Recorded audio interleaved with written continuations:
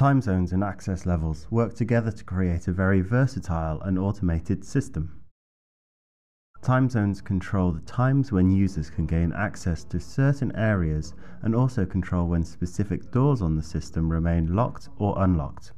There are a few default time zones in Net2, and we can create bespoke time zones for every day of the week.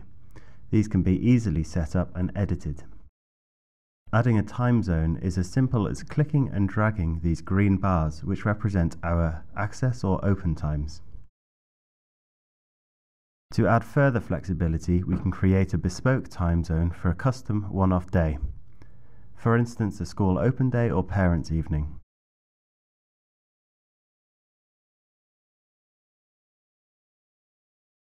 Access levels determine the specific doors or areas that users or departments can gain access to. To show you how this all works together, let's create an access level for school visitors so that they can gain access to the main external doors.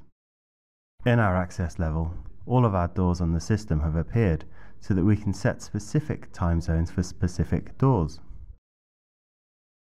Here we can use the time zone we created for school visitors earlier in this video. Right-click on a department to set the access level for the entire department in one go. Time zones can be applied to doors. Going into the car park barrier, we can set the time zone so that we know the gate will open automatically from 9 AM and close at 5 PM.